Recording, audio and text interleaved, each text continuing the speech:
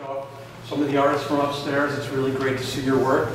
And I especially want to thank Stacy Peterson for one, but also the entire staff and the board who are so key to putting everything together here and even recording things, I can see. And also Cottingham and Butler, very generously supporting this show. So thanks to them.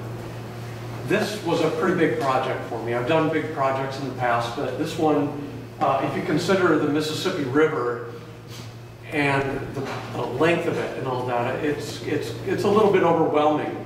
Just thinking about it's basically the Nile or the Amazon or the Rhine or the Ganges of North America. So it's a really important river for its history, but also in terms of commerce and, well, and I even want to back up a little bit because when we say history, there's all the pre-Columbian history, which has such a rich history still present here, and then as well the Civil War history, which I had no idea was so key to the Civil Wars being won by the North, that taking the Mississippi River was really a big thing. I didn't know that, but as I was delving into my subject, I realized there's so much to learn, and you know, along with things like the wildlife corridors, the wildlife that has lived here throughout history, and it's 2,300 miles, and I might add that's only one direction.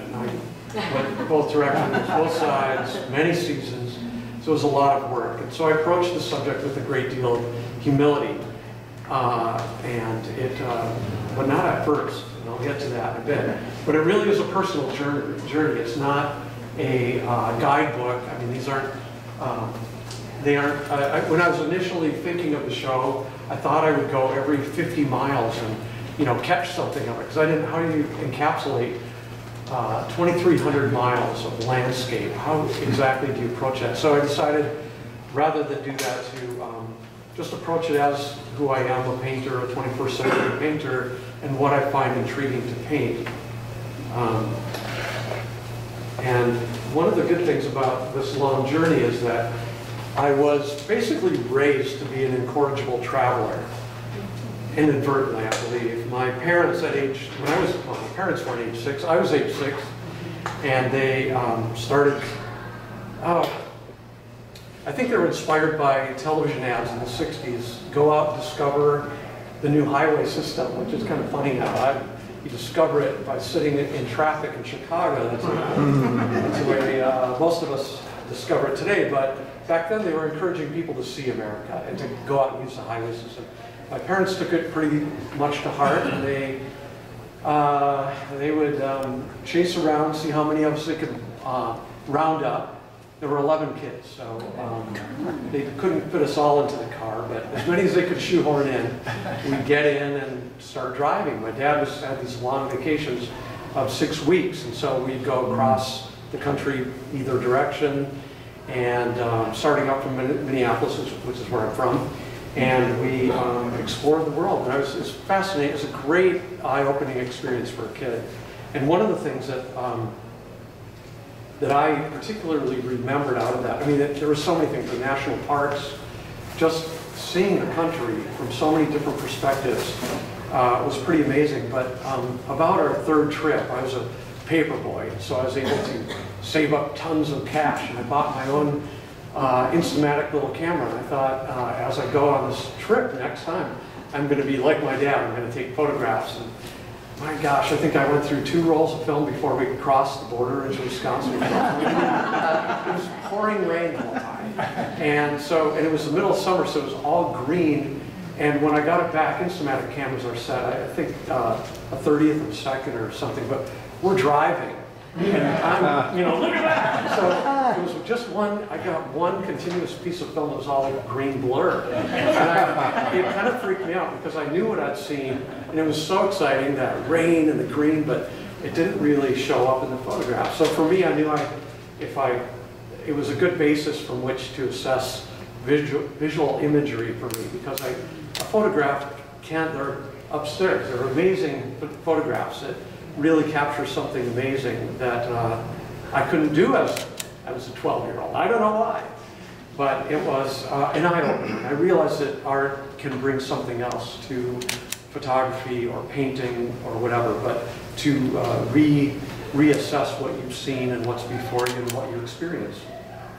Anyway, that big party of traveling around the country for several weeks out of the year ended when I was about 18 or 16 or something. My parents, I can't remember what happened. They stopped going or I stopped going, but I still was kind of addicted to the idea. So when I turned 18, started off in college to study art, and I got most of the way through that year, and then I decided that, hey, isn't it about time I had another trip? So I was used to just hitching a ride with my parents, so I decided to start hopping freight trains to get across the country.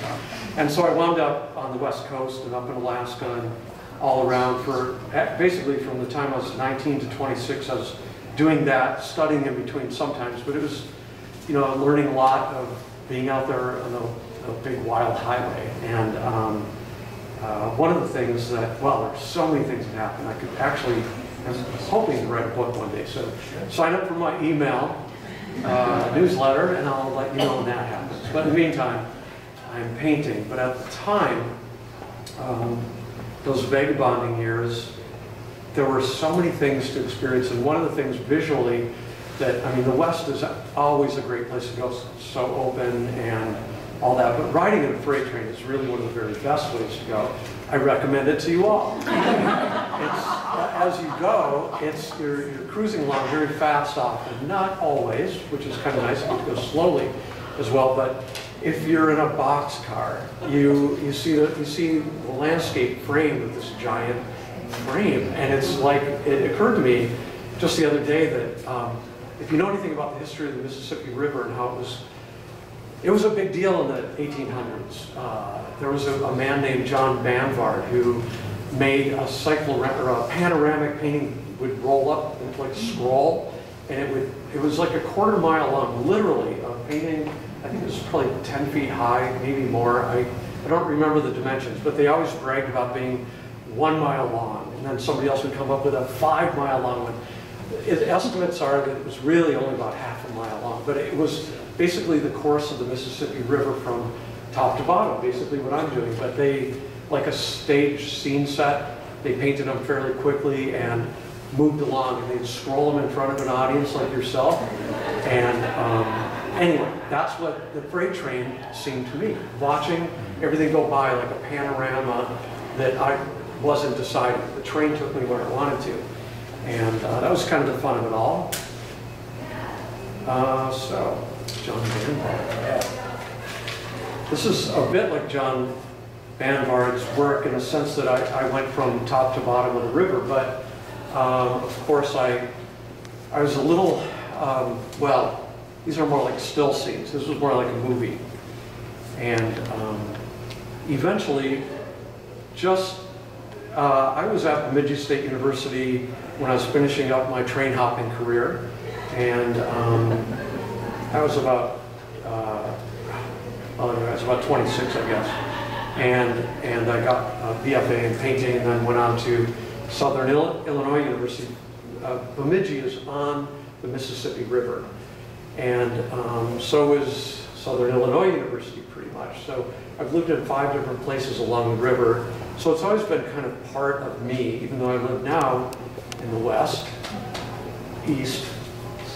You're in the West compared to where I live, but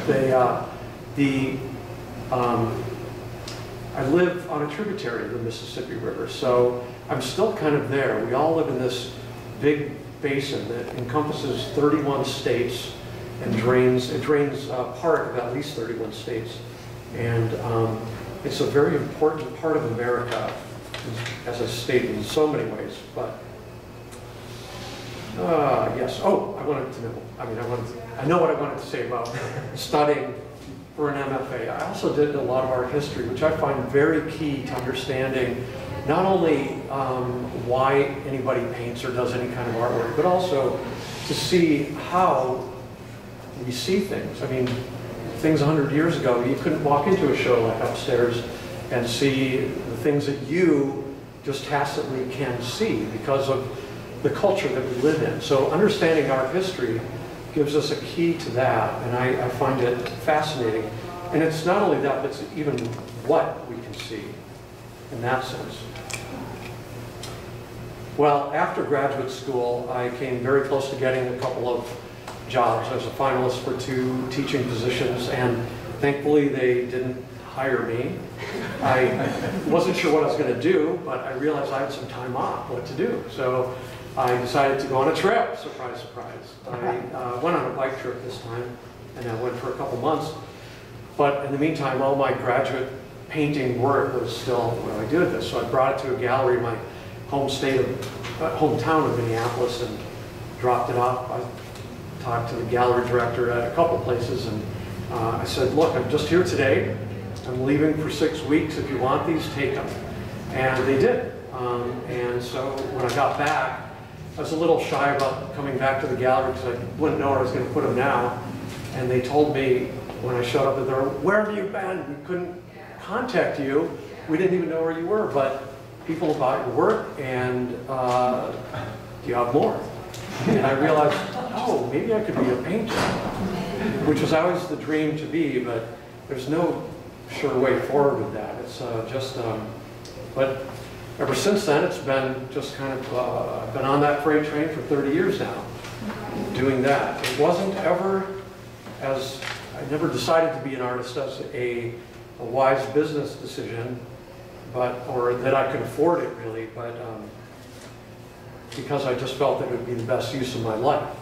That's just, you know, I looked around and thought, well, what else? I mean, when I was traveling around, I met these guys on their way to Alaska. They picked me up hitchhiking, and they had, there's some stories in there.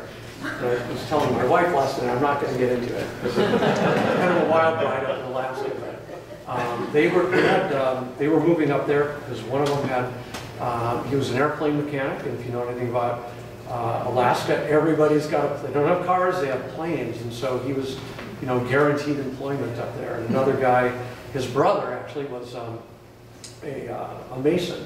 So they had these trades, and they said, yeah, I got some advice for you. Get a trade, and then you can go anywhere you want. And being an inveterate traveler, I realized that would be a fun thing. So I went to trade school too, and so I can paint. I can weld standing on my head. I can't paint standing on my head. That's reserved for that guy in Rome, Michelangelo. But so I know I have some notes here. Randomly. Oh, yeah, there's the show. Yeah, this is, I'm going to talk about the show now. Where did this come about? It actually had an interesting initiation story, whatever. Why would anybody paint the entire Mississippi River? It is a long way to go. So many different things on it. How do you encapsulate it anyway? And what kind of idiot would do this? Take this on? Well, it's me. But I didn't start out that way. I kind of slipped into it because initially, well, I've done this big project of painting wilderness areas all around the country. I've gone to 39 states and painted wilderness, federally designated wilderness in all these different states, and had a show that traveled to a few museums. And when I found out that that was to celebrate the 50th anniversary of the Wilderness Act. When the centennial of the National Park System came up, everybody turned to me and said, so what are you going to do? And I hadn't really thought about it much. I was just, you know, still wiping my brow from the last show. But they kind of got something going in my mind, because I've been artist in residence at 3 national parks: Yosemite, Rocky Mountain National Park, and Acadia National Park. So West Coast, Rocky Mountains, and then the East Coast.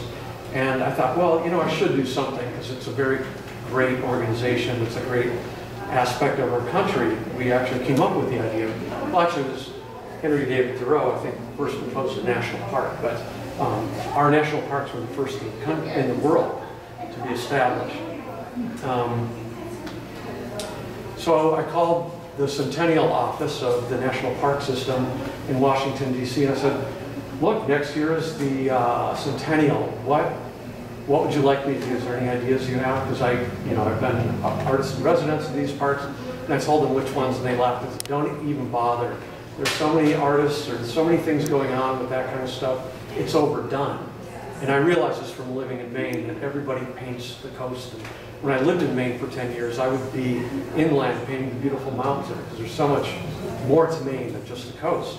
And so I knew that. I said, well, look, why don't you come up with 3 parks? Oh, they said, we'd rather that you focus on parks that people really need to see, that are underestimated or brand new, and they really should have more attention. You're doing a show, we help out with that.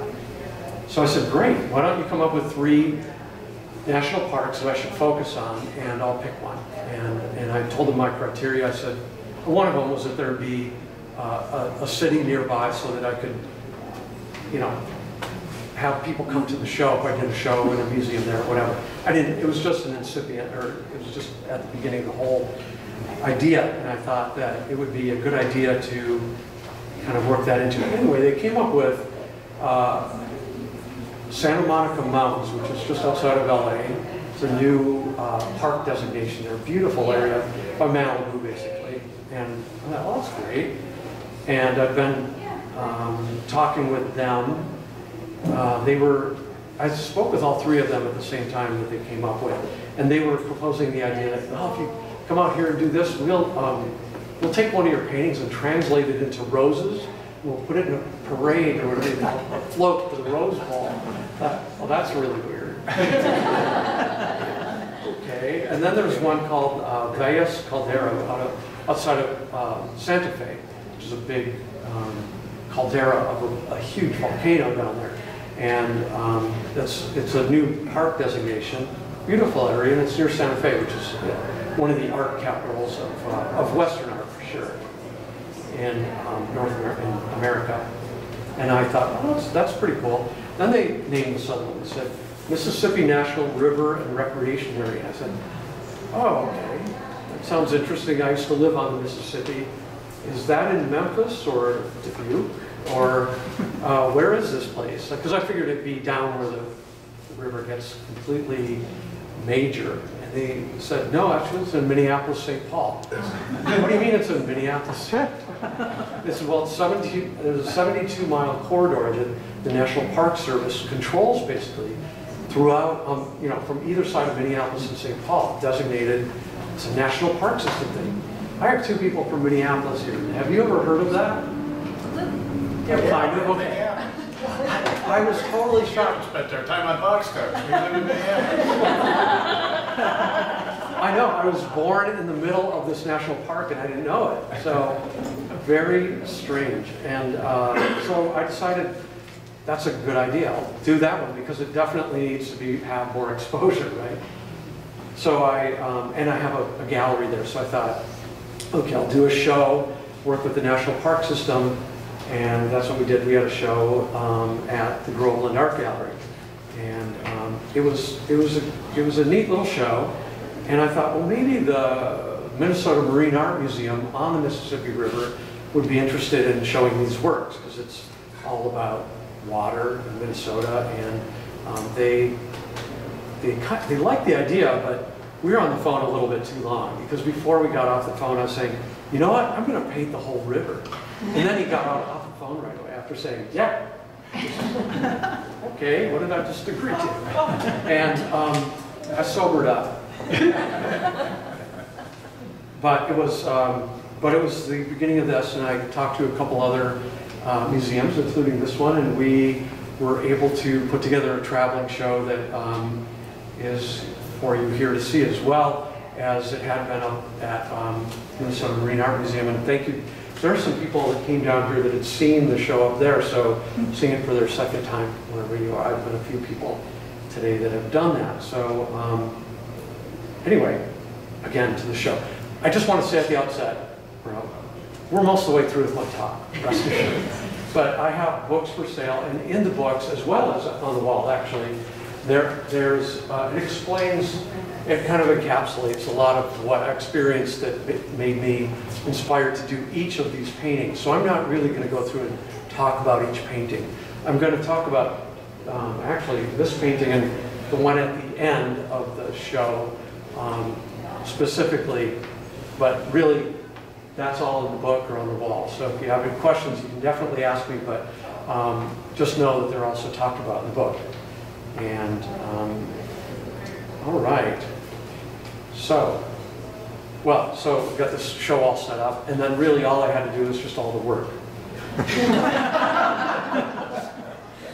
The challenge for me, though, is that I've done a lot of work with the Nature Conservancy and people like that, organizations like that, National Park System, and so I'm used to painting just nature because there's something that I find completely inspiring about you don't want me to go with this, it's too much talking, but there's something that I feel like I'm channeling through nature into my work, or that I get inspired by, and I can't really explain that in very tersely right here. But suffice to say that I knew that if I'm painting the Mississippi River, there's a lot more to it than just trees. And I was actually a little bit worried, and I was almost going to cancel the whole show after I agreed to do it early on. Don't worry, Steve.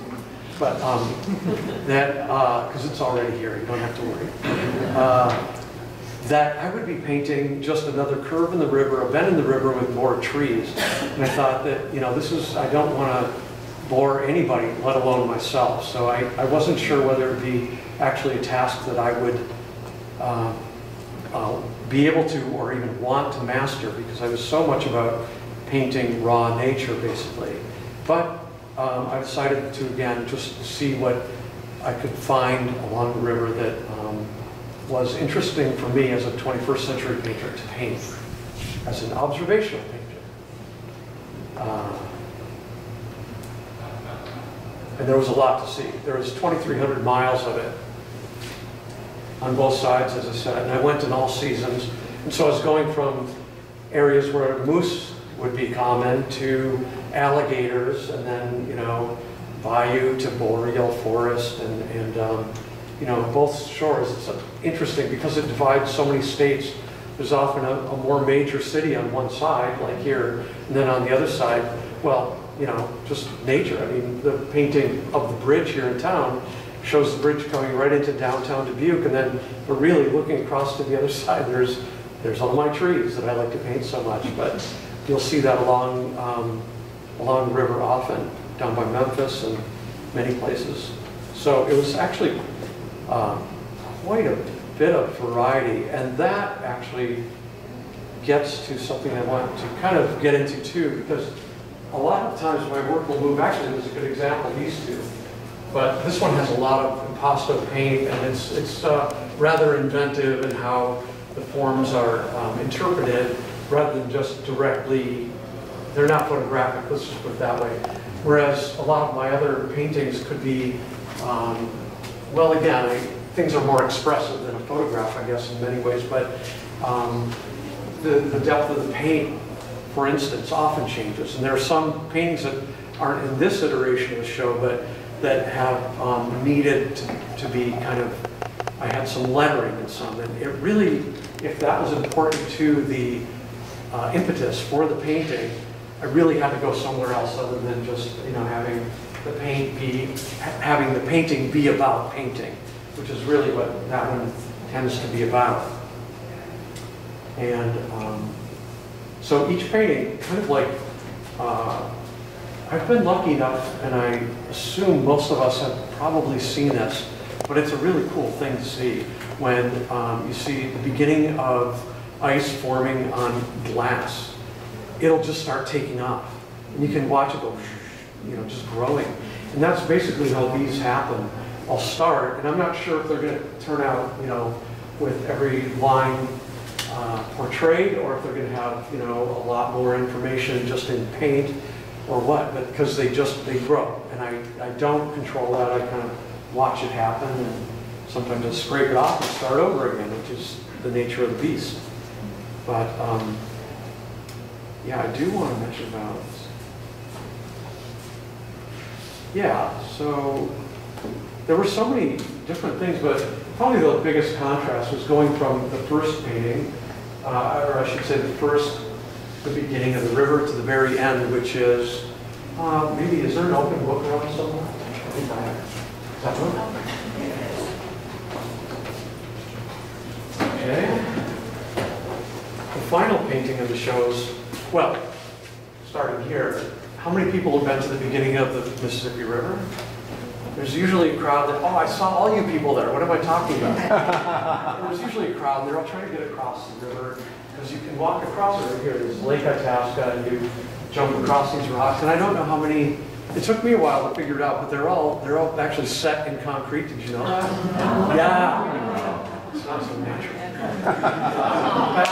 In fact, it was a slough to begin with. They actually had to narrow it. They actually dredged it out, I think, a bit. But anyway, they created the river right there. Otherwise, it would have been just a nebulous flow coming out of the river. Anyway, it's a popular spot for especially kids to clamber across. So how far is it from one side to the other in real life? 30 feet? Yeah. Oh, is it all built up? It's about from me to Stacy. Is it all built up with buildings and parking lots and everything there? No. No. It's a state park. Yeah, it's very well preserved. There are some very old red pines there. And, red They get there by pine. boat. It's, pardon me? They get there by boat to that, right?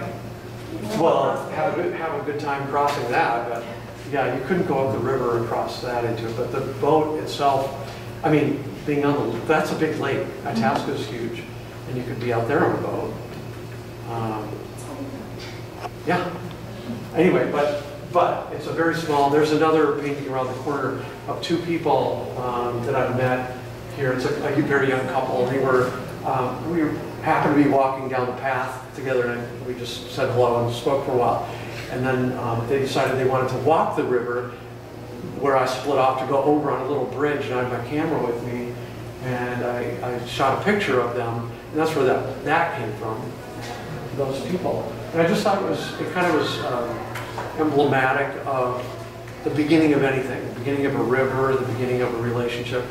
Nobody knows where it's going to go, and so I just thought I really had to paint that. And I wonder if they'll recognize themselves from the back. I have no idea who they are, but hopefully they'll see that painting someday and recognize themselves.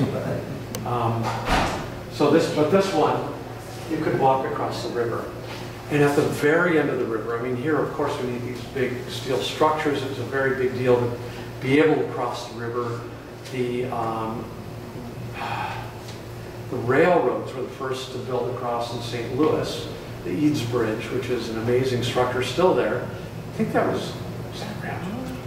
Yeah. I've read so many books, I'm kind of forgetting the, but anyway, the railroads were a huge threat to the river traffic. And so you could get this traffic going straight across the river once you build a bridge.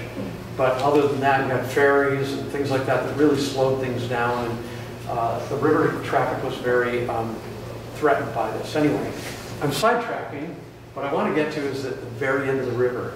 There's no bridges over it. It's about, I'm guessing, 150 miles across is the delta. And I wanted to have the same experience as I had walking here.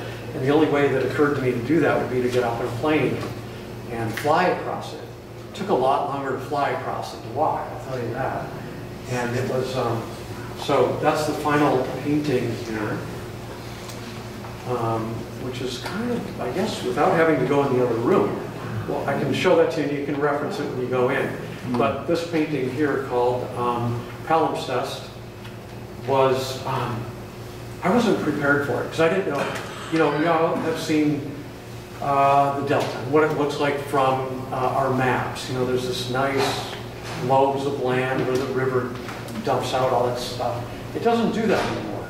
We have so, I want to say canal, but we've dredged out a canal, basically, a waterway for the barges to go up in all the shipping traffic, shipping lanes, right into New Orleans, rather than going through this swamp. They've had to keep it clean, but by doing that, they straightened the river, made all the sediment just go getting dumped straight out into the Gulf of Mexico, or they dredge it up here. But either way, it doesn't make it into the delta. So what's been happening is what used to come out there and just start spreading out and building up the land has stopped for 100 years or whatever of our controlling it.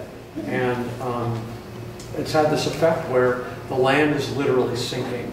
And it's a very sad thing because New Orleans, we know what happens when we do that, because New Orleans has no buffer anymore. When they get hit by a hurricane, they get hit by a hurricane, because before there'd be this buffer zone that would absorb all of the impact of the water sweeping in and take the brunt of the storm. So I wanted to mention a couple of surprises that I had along the way. It was one of them was the, well, I guess the length of the river that was covered with levees. I had no idea that they didn't start right here. You have levees here that they go further north in the bluff country, and they don't really do that much, like around Winona or anything like that. But down south, that's all they have. And so to see the river, you have to go up.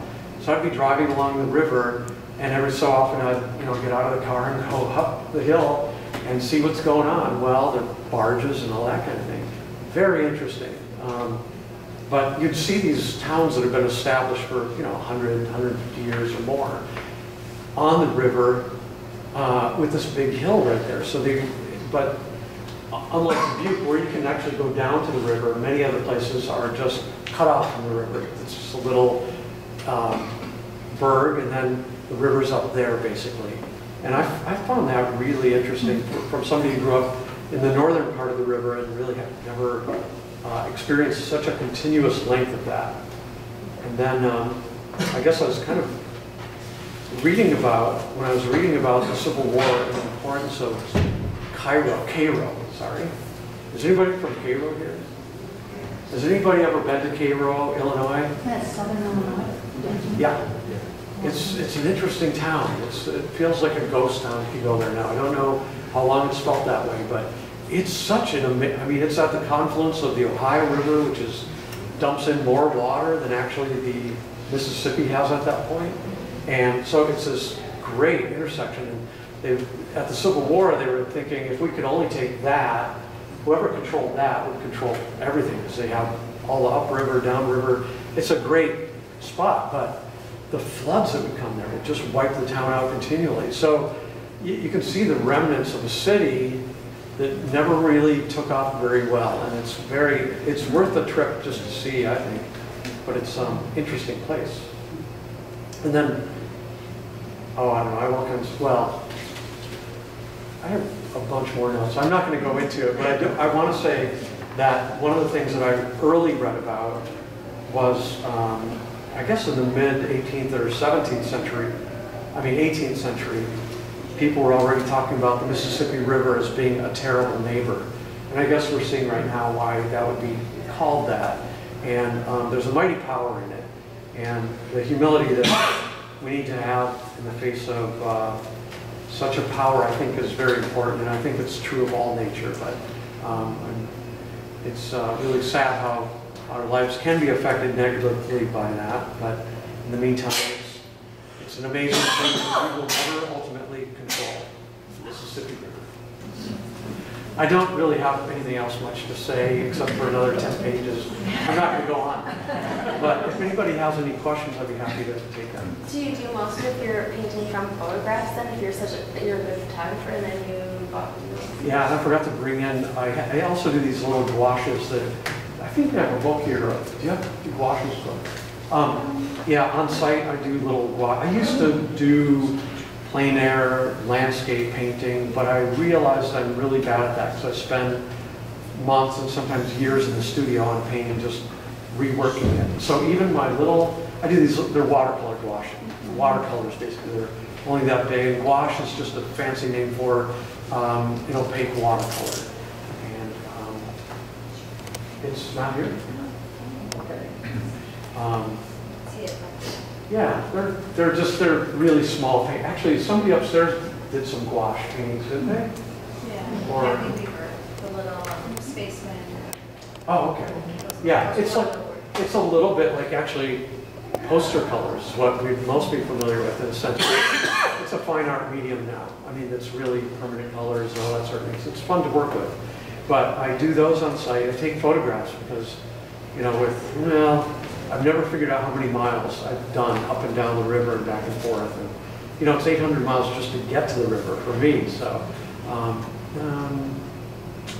you never know what you're going to miss by moving on. So I don't consider myself a plein air painter.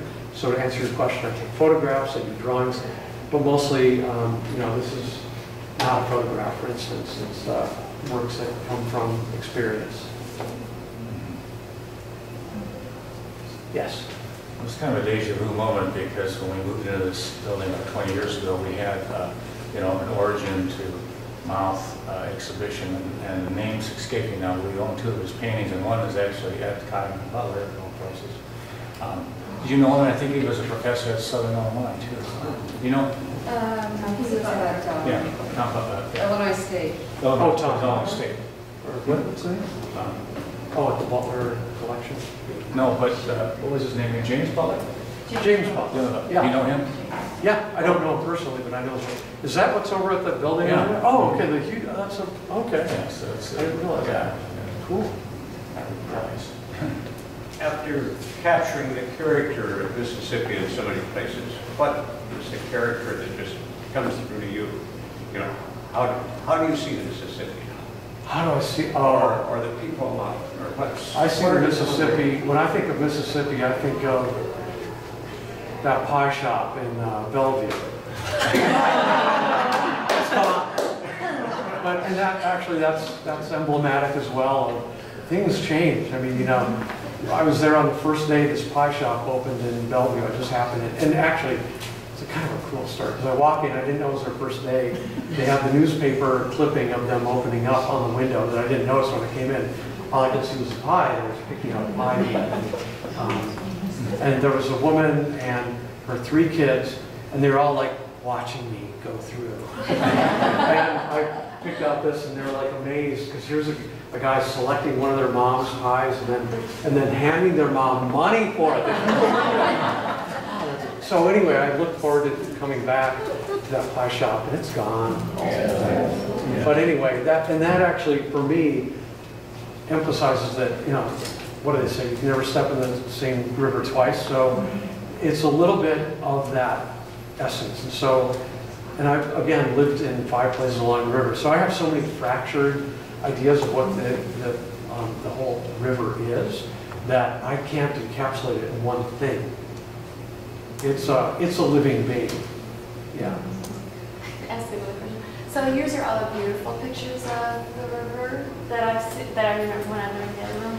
But I know my nephew's right now working on the big oil spills in the Houston area. And so did you have ugly pictures along the river? Thank you for saying that. I have an answer for that here. No, there was actually something I thought was really important to say. And I don't know how it got lost, but actually it's the idea that as I'm just doing this for show. I'm trying to make it up as we go along. That it's extremely important. I'm gonna almost read it because I don't know if it's in my head very well. But it's extremely important to see clearly and fight against the ugliness of injustice. To see it clearly, as though you could paint it. And there are people who paint that of injustices and poisons of all sorts. But that it's equally important to see and celebrate the beauty in the world. So that's what I feel I bring to this, is like, because actually that's what we fight for. We fight against the other thing. And that's a job for somebody else to do. That's what the newspapers are for, some artists or whatever, but definitely. And I do have, in the book, I have to show you this painting. It's not on the show. What we curated for here, it's smaller than all the works that were put together, but what Stacy and I came up with were ones that showed the river itself. And there's one in particular that I'm going to find right here. And this is, oh, yes, I want to say one thing else before say it a second. This one is a nuclear power plant. So, but I painted it with a pink sky. Isn't that nice? Yeah, I mean, I like to, and the smokestack, somebody was saying yesterday, I really like that painting, but can you paint out the smokestacks? No, this is our world. And actually it's, I think it helps the composition, but I want to say this about, let's see if I can do it here.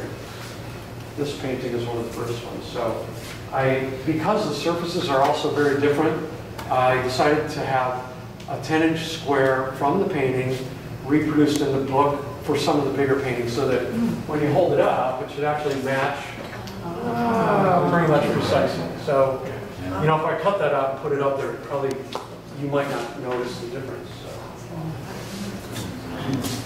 So I have several in the book like that. Yes? How long did this whole project take you with all the travel and then painting? It was a 3-year project to get it to the first museum. So I haven't seen, I was worried that people were going to ask me titles of paintings because it's been a while since I've seen some of them in certain ways. And but it was 3 years in the works.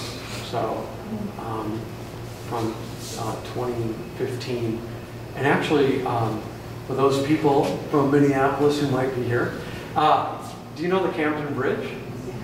Did you notice the little Camden Bridge painting over here? Oh, it's a little one right around the corner, but that was one of the first ones for it, specifically for the show. And actually, I was interested in painting more of the gritty side of the river, but I, again, found myself drawn to some of the grand views, and the vistas around here are beautiful. Near, well, Palisades, and further up the river at, I'm forgetting the names of them all, but Pikes Peak, things like that. Gorgeous. Yeah. Yes.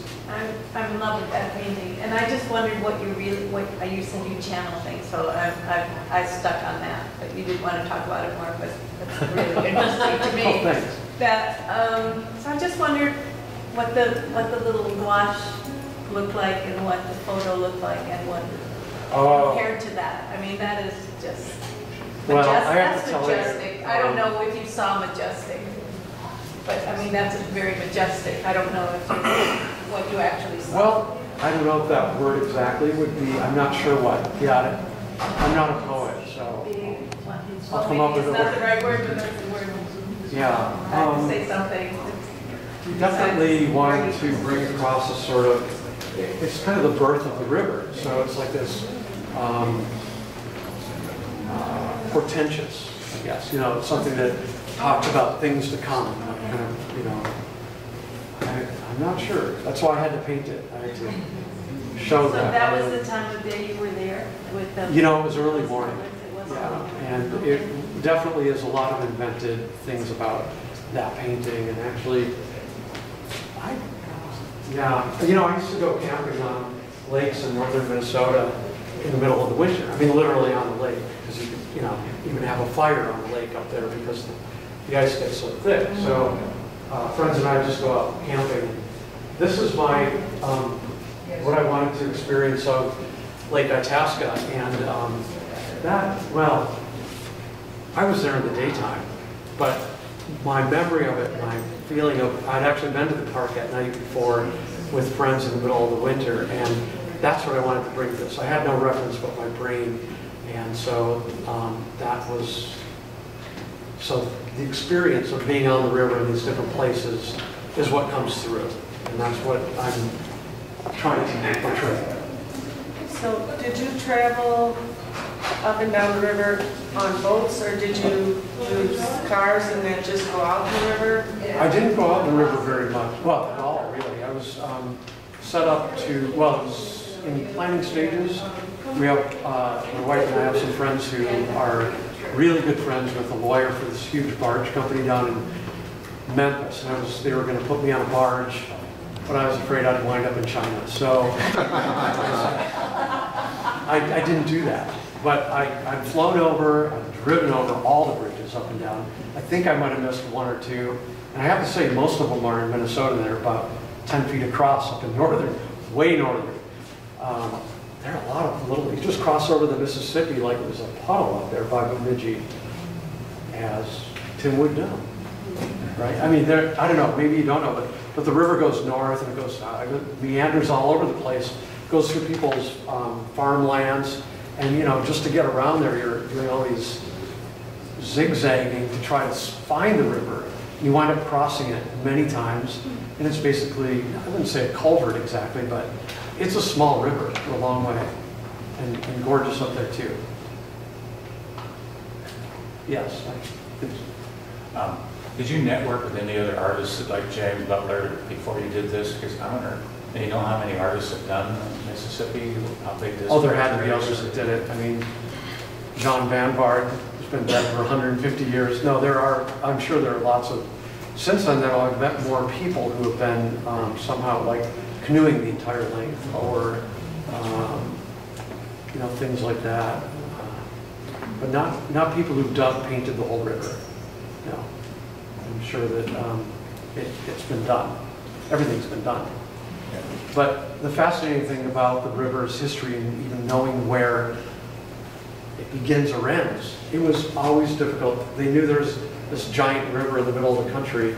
They couldn't figure out where in the delta. You couldn't just go up the river and find your way up here.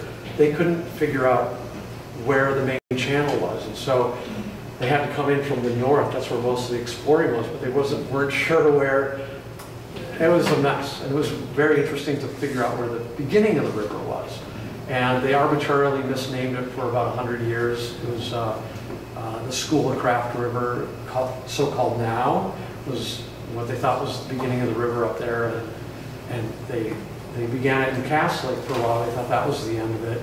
But Cass Lake goes into Lake Bemidji and then Lake Irvine and then, you know, out to Lake Itasca. So it's just a big mystery. And that, yeah, so other artists that have done it, I know there had to be people who tackled it, but the best advice I'd have for them is to live on the river and spend their whole life doing it, because it's a lot to paint. Yes? The brochure mentions Judith Curtis, who wrote the essay in your book. Yeah. Can you just say a bit about her? Oh, she writes for a publication called American Art Review. Oh, and okay. it's typically articles having to do with museum shows around. It's unlike Art America or things like that. It's a different kind of, it's more of a scholarly sort of thing. And she's the director of, or what is she? Curator and director, possibly both, of a museum in Gloucester, Massachusetts, which is a fishing village, well renowned for its painting colony. And so they have this great collection of artists who've worked there for 100 years. And it was still pretty vibrant. A lot of plein air artists go there, and a lot of galleries, I think. I think I was there once before, but yeah. So that's her. She's an art historian.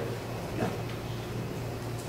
Thomas, does being a native of Minnesota give you an advantage over other people, whether they're artists or photographers who are not from the area, who somehow end up working in that area? You're talking to a person like me, for example. I'm born and raised in the Chicago area, yet for the past 10 years, I've been taking my cameras all over the Driftless area, trying to identify, like you, little scenes and trying to paint a picture or tell a story with my equipment. So what do you have to say about that? Thank you for reminding me of that, because that's actually true. I mean, reminding me that you told me that you do that photography and come over.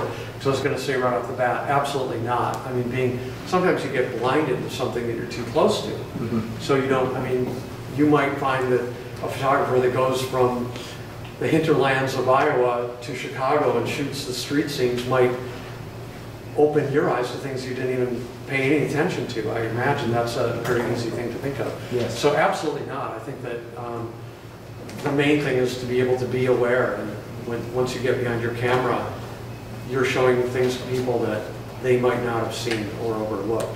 Mm-hmm. I was once painting plein air down in the south of France, in a little tiny town where Matisse and my favorite painter, whatever his name is. No, not Cezanne. No, I'm thinking Derain, Andre Derain, one of the other fauve painters. But they, like Italy and Spain, the south of France has their long siestas. So, but I painted right through, and there happened to be News Channel 5 on Paris was down there to do a story about painting today in Collier, and because this is the town they love to go to and paint. And they just wanted to see, because they heard all these painters would be there, and well, I was the only painter still painting. And so I got interviewed. I barely speak any French, I could say croissant. But they still, you know, interviewed me, and then all the other artists woke up 2 hours later, and then they saw on the news the next day, the film crew got this guy, not us, and they were so mad. But, you know, I might have brought things that they might not have seen, you know. And the important thing, speaking of Edward Hopper upstairs, Edward Hopper had this thing that really stuck with me when I heard about it. I was in Bemidji for studying art history. I don't remember under what context, but I remember from back then. Hopper said something to the effect of, I want to make paintings that make you feel like you're traveling. Or he said something about that feeling when you're traveling. And it's a great thing.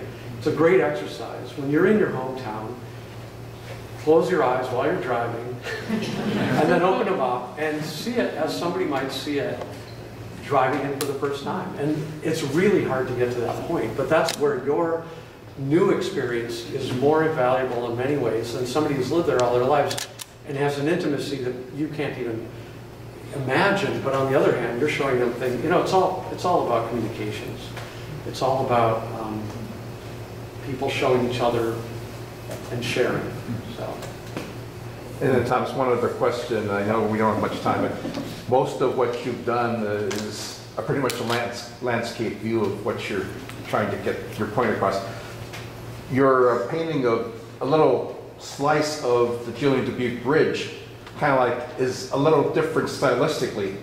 So in order to do that particular work, I imagine you've trained yourself to look for not just the big picture, but you're looking for smaller parts within the big picture to try to tell a story. And that's something I've tried to do the last 5-7 years, because I've seen a general view of lots of places where I've been to, but now I'm kind of focusing on smaller views with the hopes of trying to discover new ways of telling stories, or telling stories that didn't occur to me the first time. Yeah, there's a word that I'm trying to think of that I was thinking of Schenectady instead, but Ellen, what's the word? But no.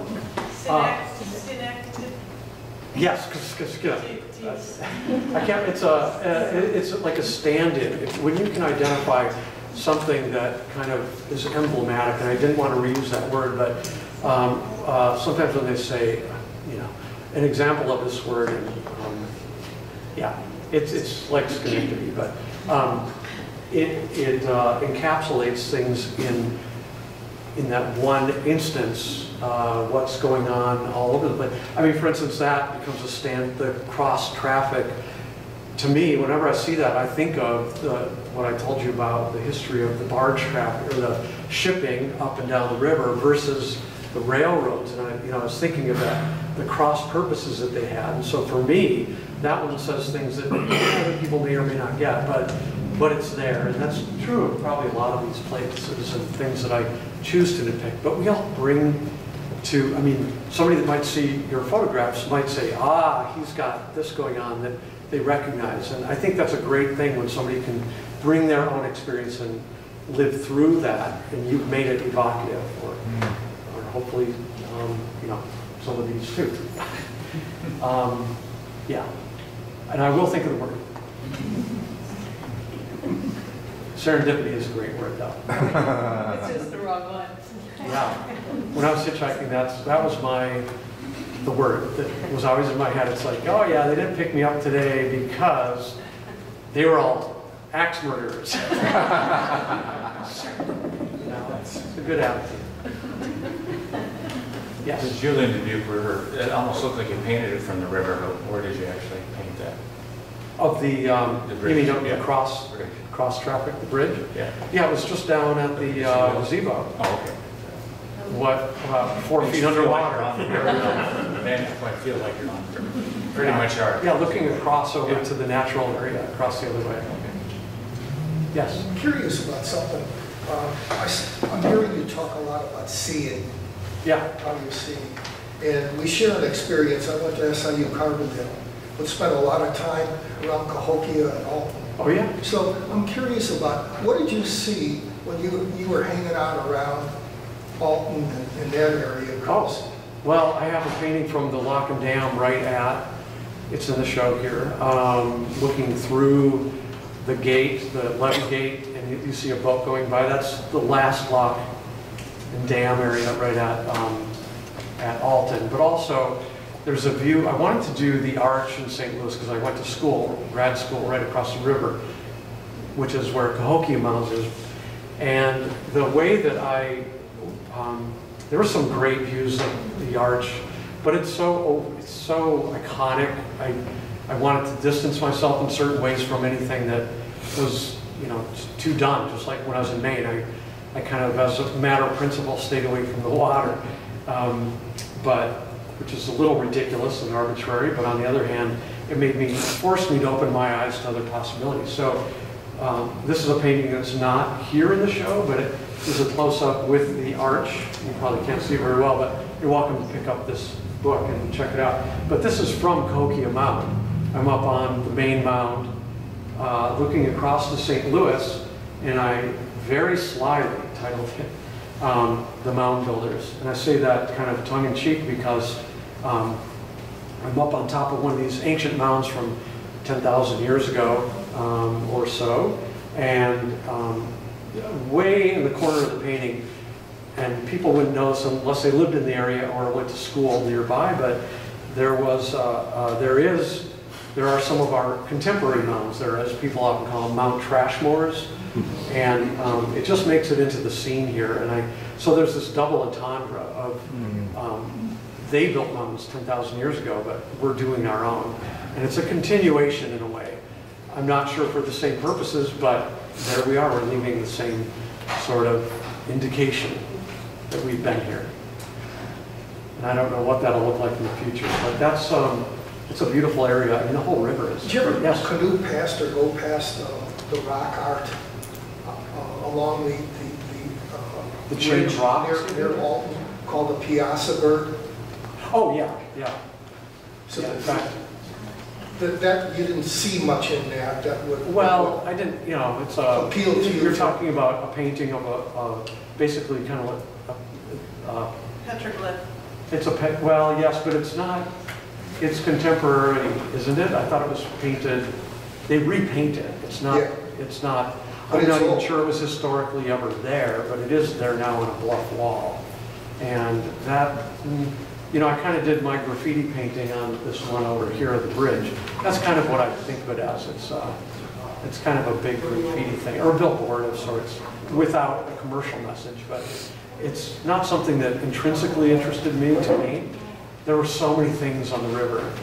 So one just has to, there were many things that I wanted to paint too, that I just really had to go by because it really wasn't, I either couldn't figure out a way into making a painting with that particular thing, or it was so unlike anything that I would have painted that I just couldn't imagine doing it. I can't even think what any of those would be right now, but there's a lot. You have to, if any of you here that are artists, we get so many ideas, and then, you can only accomplish so many of them, and you just have to pick and choose.